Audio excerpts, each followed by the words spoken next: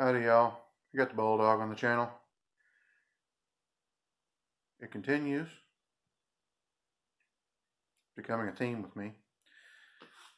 Got a 2010 Chevy Colorado, big deal here. I didn't think it was going to be, but I saw the time and alright. We're doing an exhaust manifold, which the exhaust manifold is actually the catalytic converter, high dollar. I had a heck of a time getting the cover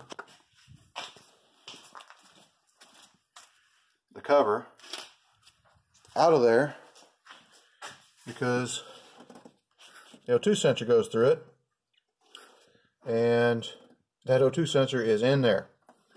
But oh well, I can get it out after I get it out of the vehicle.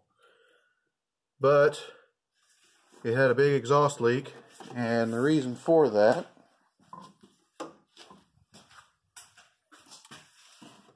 is actually these bolts are loose. You can see that one. There we go. There we go. Focus. Focus. There we go. So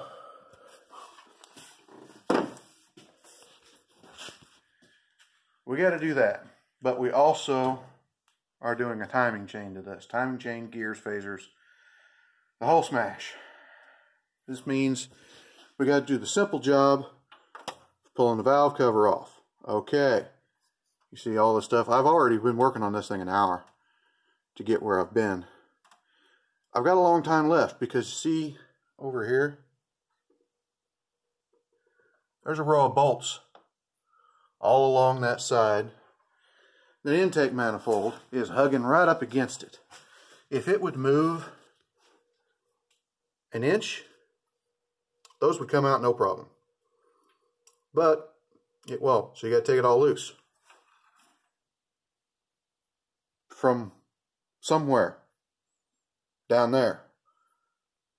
Okay, in order to gain access to the side, you have to remove the battery and then reach in here, there, and yonder and fight it, because unlike some of the other vehicles, the wheel well, you can't even see that because you're not allowed. You see the red right there, that's the vehicle color. The fender in here will come out, but it doesn't gain you any access really. So there's not much point in taking it out. You can't reach up through. You can a little bit. Here's the other issue. Sorry, light back here. The other issue is one of the intake manifolds is behind the alternator. You see the alternator? How do you see it? Back in here, there's a bolt. The alternator is in front of it. So you have to pull the alternator, or pull it loose. You got to pull the battery so that you can pull the intake manifold, so that you can pull a valve cover. This is how jobs that should take 45 minutes become 5 hours. It doesn't end there. I've got to do a timing chain. The side of the head comes up, and usually they have a timing cover underneath that bolts to the front of the motor. This one does not. That you're looking at right there, that's the head. That's the cylinder head. So there's a deal there behind the belt that you can see, that round thing. That is a plug in the front of the head so that you can access the bolts for the guides. The head wraps around the front of the chain.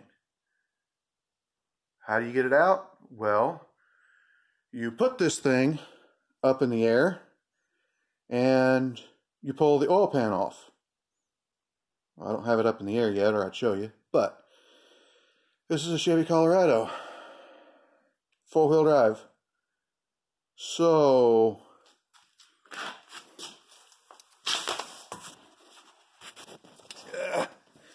up in here, you got the oil pan right there, and there that thing is, the front axle, the front differential, in the way, going underneath the oil pan. So you got to pull the front differential so that you can pull the oil pan, so that you can pull the timing gears.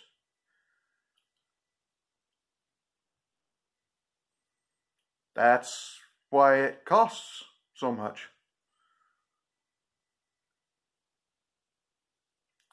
It's going to be several $100s for this repair, and I'm really not going to make much because I'm going to work on this thing for a week. It's, you know, 9 o'clock, 10 o'clock, who knows, right now, and I'll be working on it.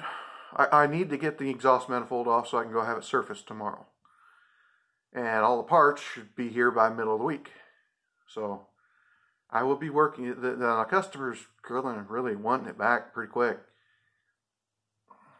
I'll do what I can, you know. But I don't want to rush it because I don't want to make a mistake.